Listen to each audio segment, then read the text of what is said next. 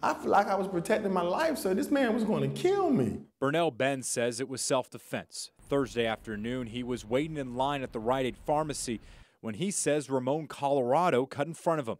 That sparked an argument between the two. So I asked the gentleman, I said, how you doing, sir? No, I mean, because I'm very polite. How you doing, sir? I'm waiting to get my prescription. I'm in line. You in line too? He said, yeah, I'm in line to get my prescription too, sir.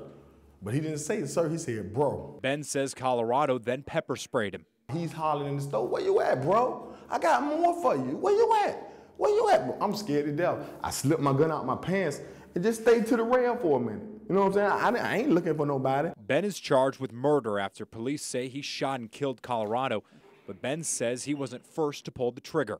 So I said, sir, put your gun down. Just like that. When I said that, he swung around and popped. Pow! That's when I started popping. Colorado's friend, James Taylor, says he didn't know his friend had a gun, but he says he had been told by Colorado he was always prepared to protect himself. Does that sound like something he would have done? That would be his first line of defense, because he's not a violent type. He doesn't want to kill anybody, you know, or hurt them really bad. So it sounds like something he may have done. Taylor worked with Colorado on the Facebook page Norfolk Dirt. You be good cop, I'll be bad cop. Colorado was a critic of Norfolk City Council. In this video, he was taken into custody by police as he protested a Rape Awareness Week walk.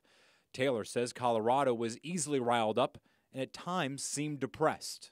I believe he had some kind of mental issues, because that's where he was doing, was getting his medication.